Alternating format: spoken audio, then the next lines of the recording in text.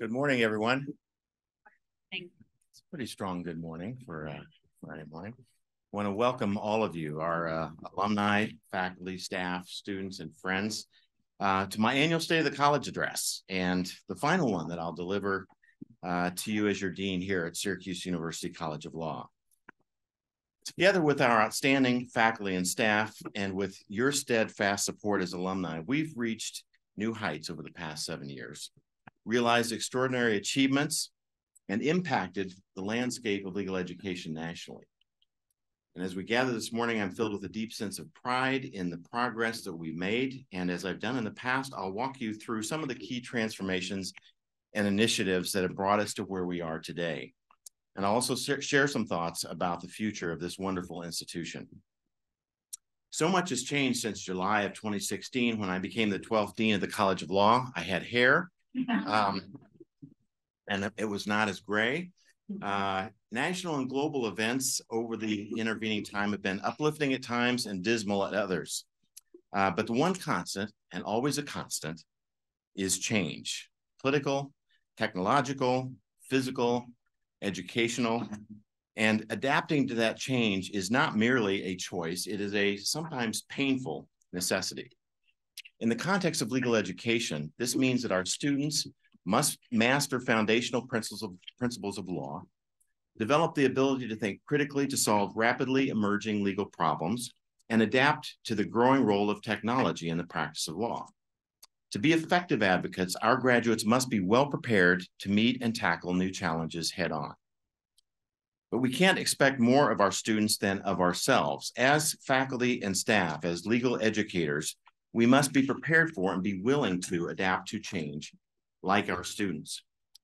And we've demonstrated that we can do that as we built the revolutionary JD Interactive program. And in the process of making that sometimes difficult change, we've led the way among law schools nationally. And in short, we have a responsibility to be at the forefront of legal education. See, when we not only better prepare our students for the future, but we also help to shape that future. As I began my work as Dean of the College of Law, our faculty recognized an opportunity to provide an accessible legal education to students from across the country and around the world who couldn't otherwise obtain one, meeting them where they are.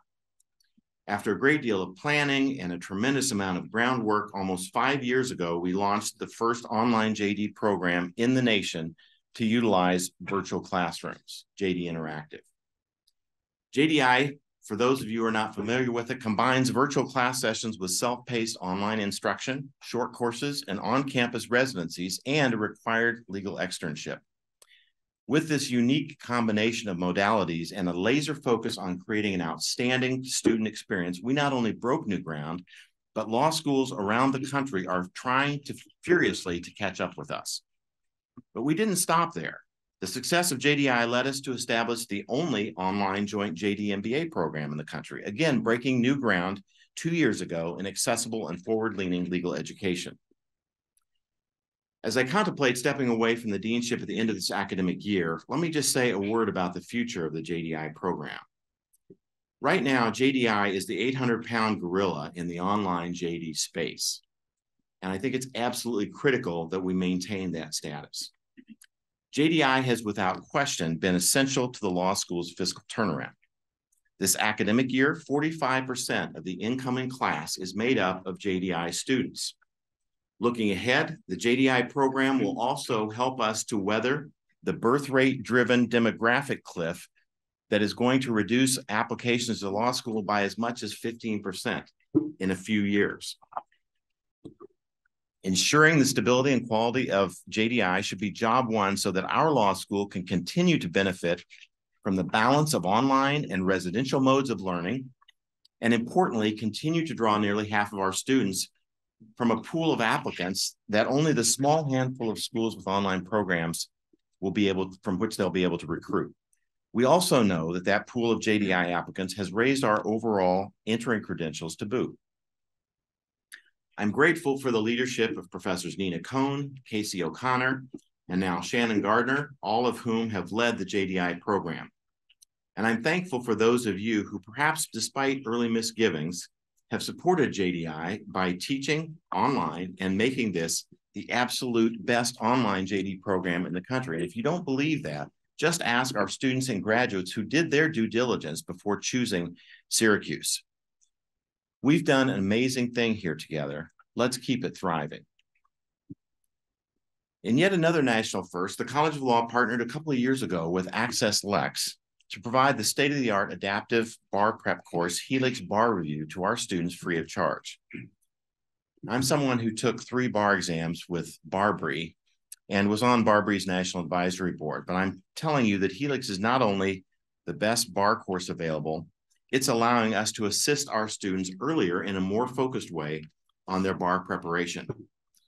We had a rough bar passage year in 2022, but the good news is that for nearly 5 years, our students have maintained an ultimate bar passage rate between 90 and 95%. You'll recall that we also set a first-time New York bar pass record of nearly 92% just a few years ago. Under the leadership of Associate Dean of Academic and Bar Success, Professor Kelly Curtis, we continue to invest resources in support of our students' academic and bar success. Everything we do here at the College of Law is for our students, and over the last 7 years, their entering credentials have become more and more impressive. Just take a look at the trajectory of our median LSAT and median GPA numbers. I'm proud to report that this year, our median GPA for the incoming JD class is the highest it's ever been at 3.58. Our 25th percentile LSAT score is now higher than our median or our 50th percentile LSAT score was in 2016 when I arrived. First-generation law students now represent 20% of the incoming class, a 5 percentage point increase over 2018 when we first started measuring the statistic. And we have so many first-generation students that they decided to create their own organization, the First Generation Law Students Association. We've also been a key focus of SU's emphasis on veterans and military-connected students. 10% of this year's incoming class are veterans, compared to 6% in 2016. And in the last few years, the 5 College of Law students have been awarded the prestigious Tillman Scholarship for remarkable military service members, veterans, and spouses. Last year, the university had a record 4 Tillman Scholars, and all 3 of those 4 were from the College of Law, all 3 of them in the JDI program. In fact, the College of Law has accounted for 50% of the Tillman Scholars at Syracuse University. U.S. Marine Corps veteran Natasha De Leon, Navy veterans Robin Evans and Amanda Higginson, and Army veterans Bill Riley and Lou Weyerbach, thank you for your service. To serve our spectacular students, we've recently restructured the previous Office of Student Affairs into a more purposeful Office of Career Services and Student Experience, widening our students' horizons beyond the walls of Dineen Hall and providing access to health, well-being, and other resources that are available to the broader SU campus. The collective passion of our Career Services and Student Experience team, led by Assistant Dean Lily Hughes, is enhancing law students' school experience and guiding them toward meaningful legal careers following their time at the College of Law.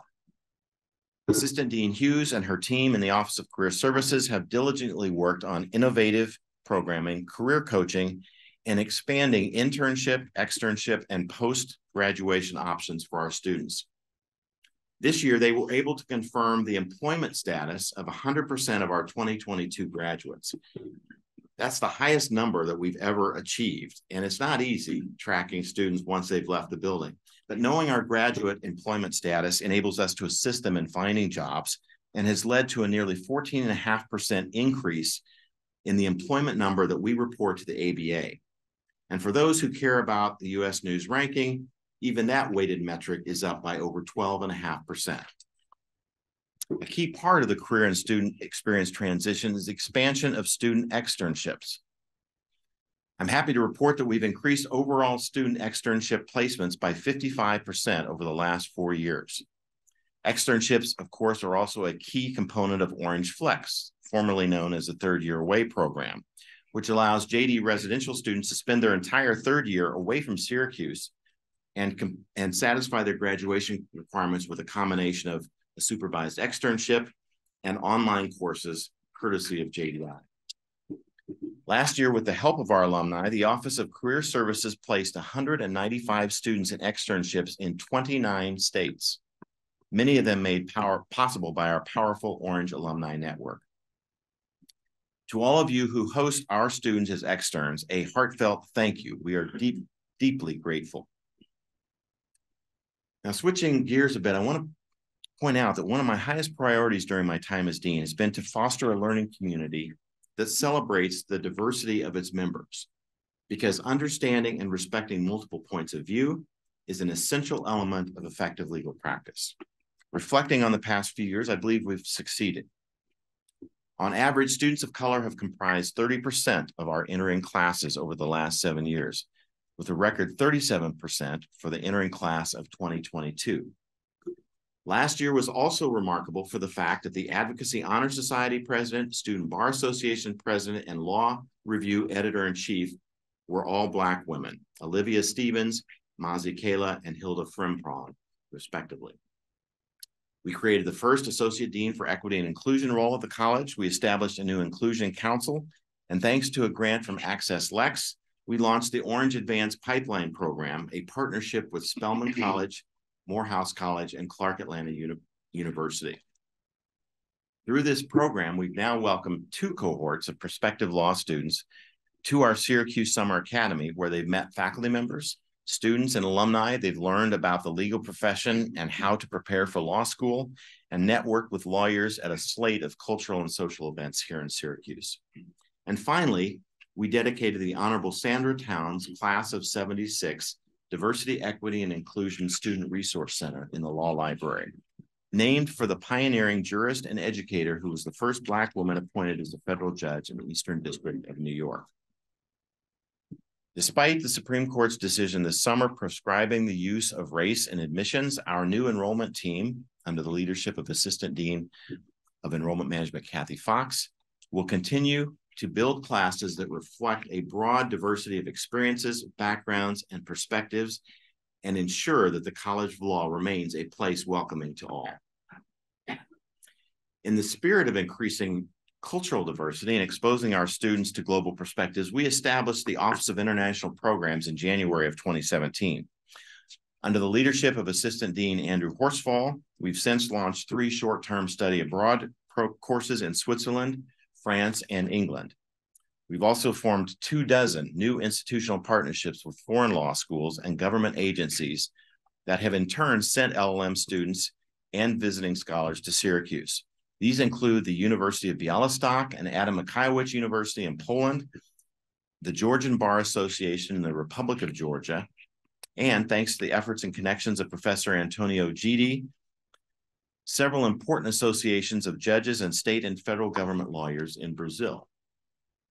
Whether in our LLM and SJD programs, our Visiting Scholars Program, or our JD program, we are fortunate to welcome scholars from around the world. Their presence here and among our alumni ranks adds a set of global perspectives that can only be achieved with this kind of diversity. And of course, the College of Law could not exist without the engine that drives everything that we do, my remarkable faculty colleagues.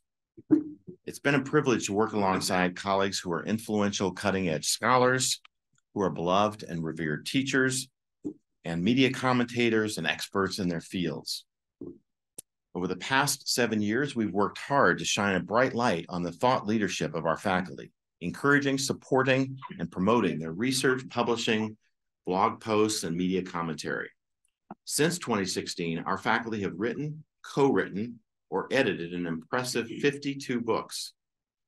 I just want to shout out Professor Jan Fleckenstein, our esteemed director of the Law Library, along with her dedicated team, who've played a crucial role in providing unwavering support to our faculty in these and numerous other endeavors.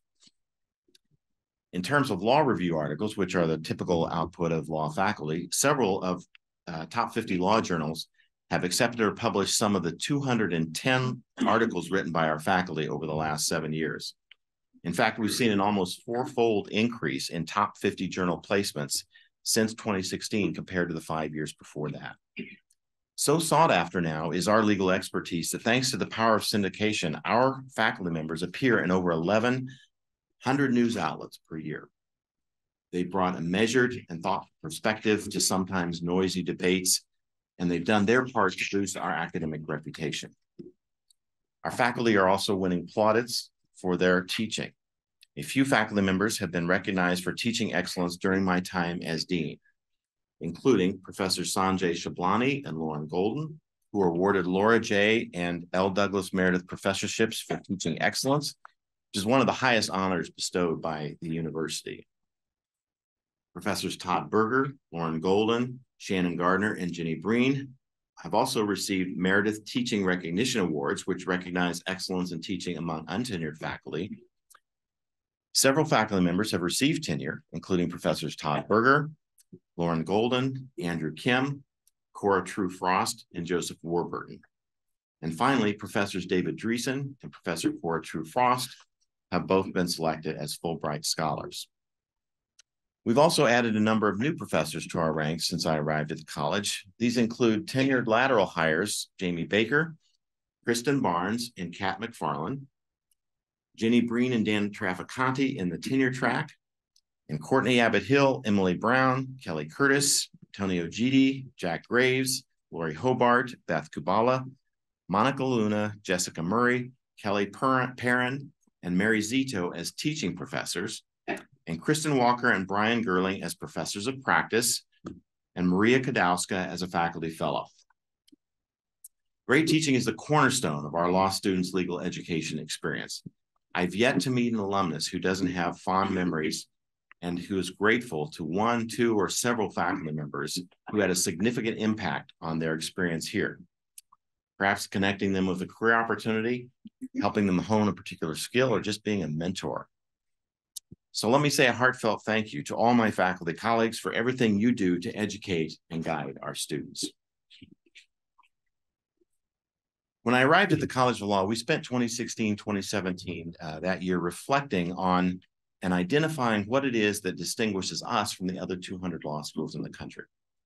We identified 4 areas of distinctive excellence: our advocacy program, which trains students in trial and appellate practice, and the Disability Law and Policy Program, the Innovation Law Center, and the Institute for Security Policy and Law, each of which convenes diverse interdisciplinary perspectives in seeking solutions to the most complex problems in the world. Over the past 7 years, we've focused on building on those centers and institutes by deepening our domain expertise with new faculty or fellow hires, creating or expanding experiential opportunities in these areas, and developing new programming. The academic strategic plan that we've been working on and have just finalized over this last year reinforces this focus going forward. I'll say a bit about the growth of each of these areas and share the story of 4 alumni whose career paths reflect their engagement with our areas of distinctive excellence. The College of Law has long been known for our outstanding advocacy program, founded by Travis H.D. Lewin and now led by Professor Todd Berger, who is himself an innovator. At the beginning of my tenure, you'll recall that I implemented a comprehensive review of the advocacy program led by a blue ribbon panel of local trial lawyers and judges. And that resulted in a new curriculum focused on distinct areas of advocacy and the establishment of a revamped advocacy organization now known as the Travis H.D. Lewin Advocacy Honor Society. The Lewin Advocacy Honor Society has launched a number of new competitions. These include the Syracuse National Trial Competition, the Transatlantic Negotiation Competition, born in the heart of the pandemic, the National Disability Law Appellate Competition, a Hall of Fame Sports and Entertainment Law Negotiation Competition, and finally, a first-of-its-kind trial competition, the National Trial League. This features a season of short trial matches that are conducted virtually with winning teams advancing to playoffs, much like you see in a typical sports league.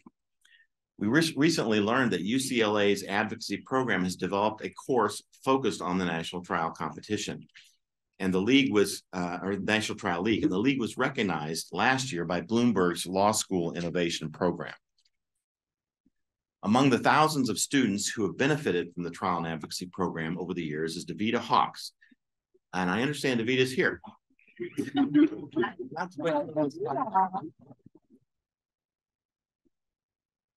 While she was a student here, Davita was an active member of AHS, where she competed on trial teams and won the 42nd annual Lionel O. Grossman trial competition as a 3L. Davida just celebrated her 3-year anniversary as an assistant DA at the Westchester County DA's office, which is the largest New York prosecutorial office outside of New York City. At the DA's office, Davida manages an extensive caseload and has tried numerous jury and non-jury trials to verdict, including the high-profile DWI prosecution of the New York Mets ex-general manager, Zach Scott. Serving her community is important to Davida. She's the lead prosecutor in a new Rochelle City Court initiative that links young adults facing criminal charges to local organizations that offer training and access to employment services and community mentors.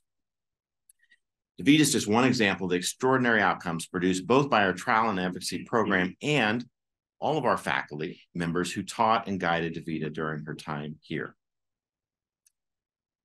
The college's disability law expertise is reflected in the work of the Disability Law and Policy Program, as well as the Burton Blatt Institute.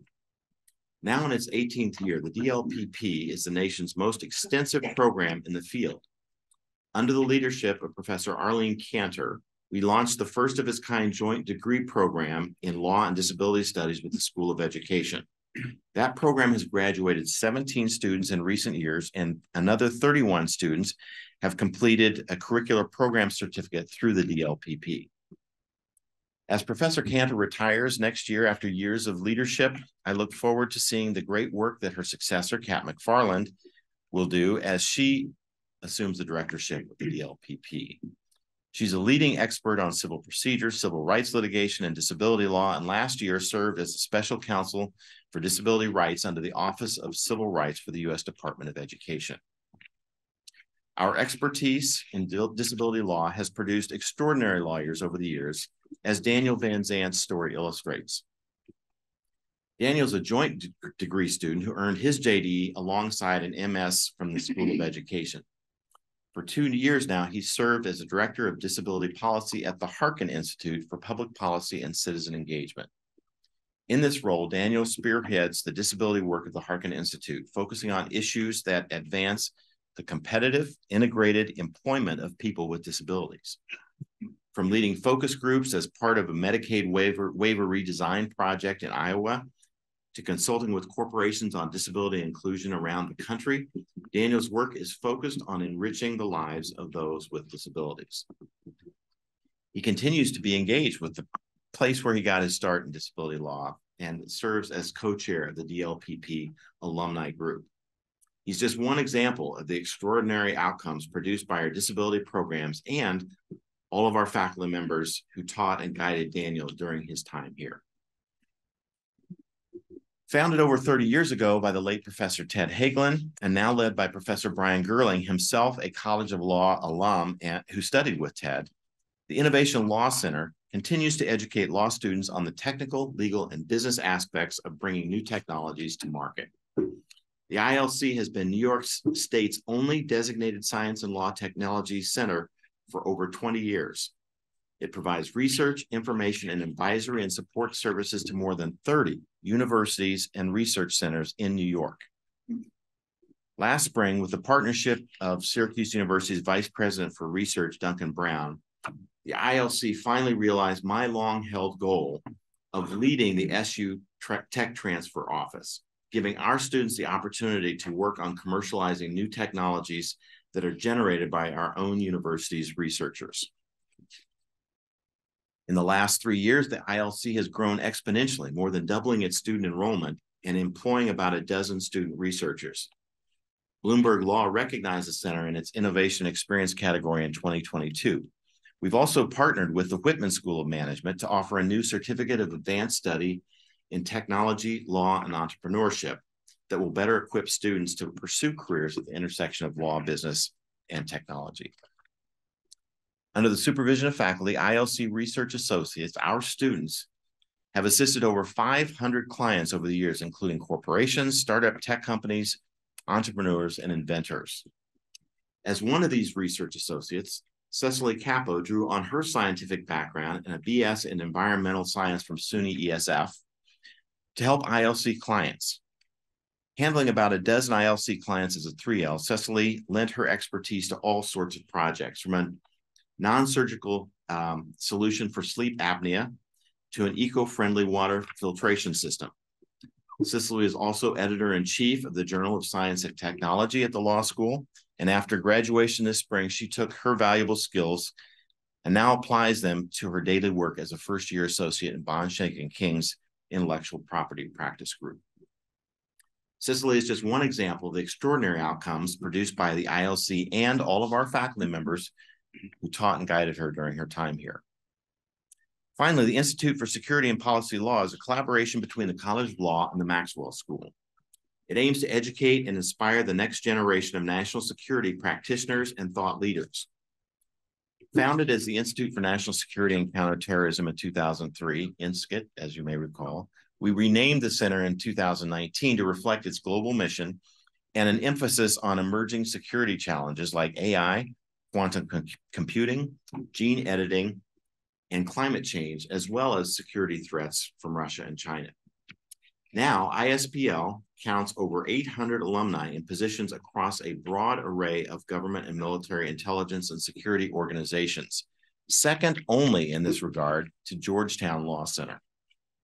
ISPL is unique in having a judge, Jamie Baker, as a director, and a vice admiral, Bob Moret, as deputy director.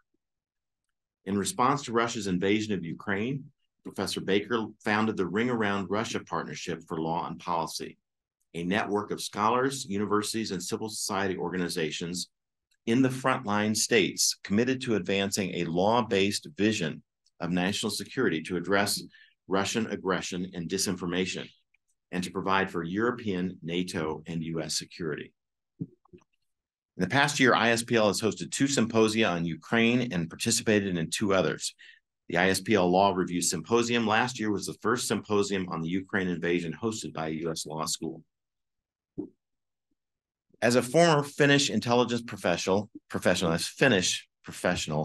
Finland and EU diplomat, Lotta Lampela was attracted to the LLM program at the College of Law because of the opportunity it offered for her to study the interfaces between US constitutional law, international law, and national security. She took a leap of faith and decided to leave her over 20-year career in positions at the nexus of international and security policy law in the EU to start anew in the US. Upon coming to Syracuse, she quickly found her academic home at ISPL. Under the mentorship of Professor Baker, Lotta made key contributions to the Institute's pioneering work on strengthening the rule of law and national security in Ukraine and other frontline states. She also worked pro bono as a lead author at the Global Accountability Network, a worldwide NGO, which was established by our retired colleague, Professor David Crane. Post-graduation, Lotta serves as a law clerk at the Vermont Judiciary. She's just one example of the extraordinary outcomes produced by ISPL and all of our faculty members who taught and guided Lotta during her time here. As I come to the end of my remarks, and there is an end, let me briefly address the college's fiscal situation. Some of you in this room will remember that the College of Law ran budget deficits of several $1 million per year going back to the Great Recession, resulting in a cumulative deficit of nearly $18 million when I became dean in 2016. Thanks to the support of Chancellor Syverud, that deficit was erased.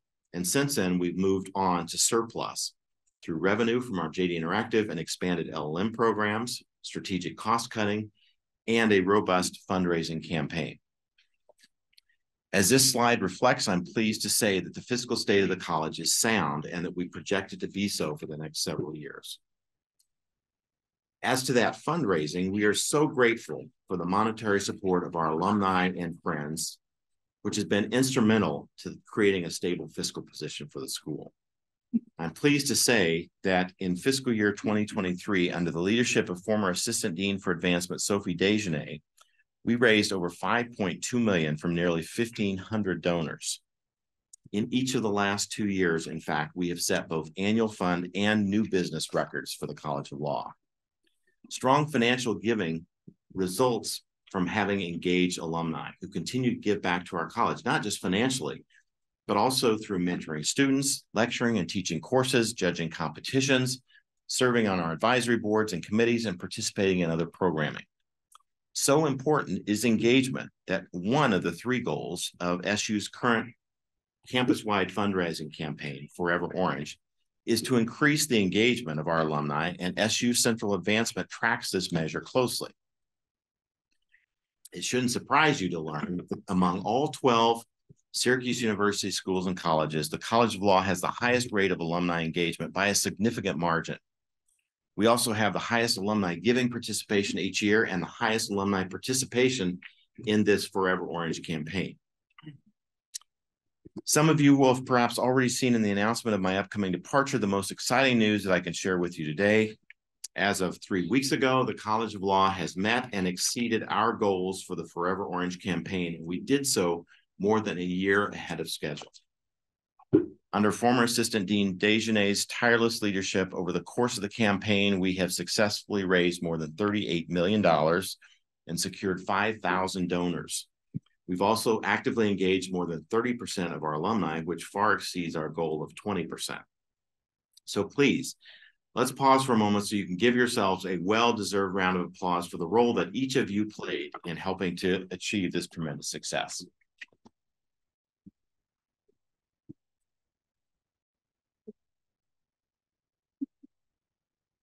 Your gifts ensure that we continue the trajectory that we began together 7 years ago, that we attract the best and brightest and offer them appropriate financial aid to help make their career dreams a reality, that we support a faculty that meets the needs of students and advances the research and programs that are our hallmark, and that we have financial stability and flexibility now and into the future. Thank you for all you do for the college, and please continue to invest in our mission in the years to come. In closing, I want to reiterate the deep sense of pride that I feel in our accomplishments. From the launch of groundbreaking programs and the growth of our differentiating centers and institutes, to increasing the diversity and credentials of our students, and finally meeting our fundraising goal a year early, serving as the dean of this amazing institution has been the great highlight and honor of my 20-year academic career. Thank you for all that you have done and continue to do for our students and our school.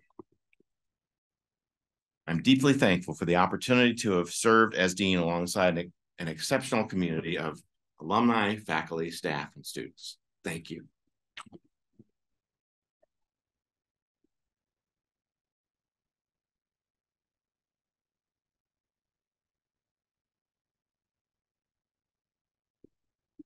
Thank you so much. I look forward to seeing you throughout the rest of the day and on into this evening in our fabulous awards ceremony, which you won't want to miss. So thank you for being here this morning.